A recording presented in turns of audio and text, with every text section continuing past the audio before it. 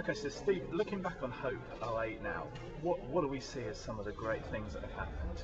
Oh, I think for me, Russ, when we started planning, thinking, praying, dreaming about hope, we said, wouldn't it be wonderful if we could see hope expressed in 500 locations across the UK?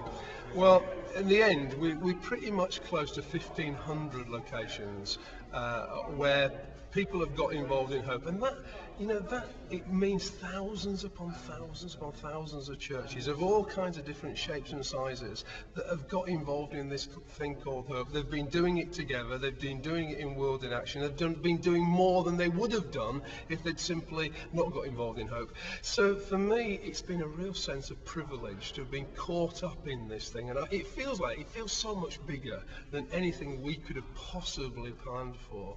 And so the privilege of being part of it, the sense of God's involvement in it, and hear some of the stories. We've been hearing stories today as we've gathered to do an evaluation of what's happened. Some wonderful stories of the church doing the business of church, week in and week out, caring for their communities and seeing people come to Christ. It's been wonderful. Okay, and a lot of them are saying it's not the end. We want all this to continue.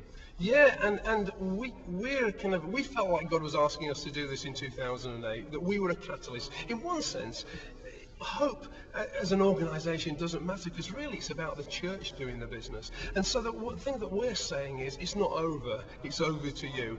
How about hope happening in your community, not just in 2008, 2009, 2010. Hey, let's just keep doing the business of being good news as well as talking good news.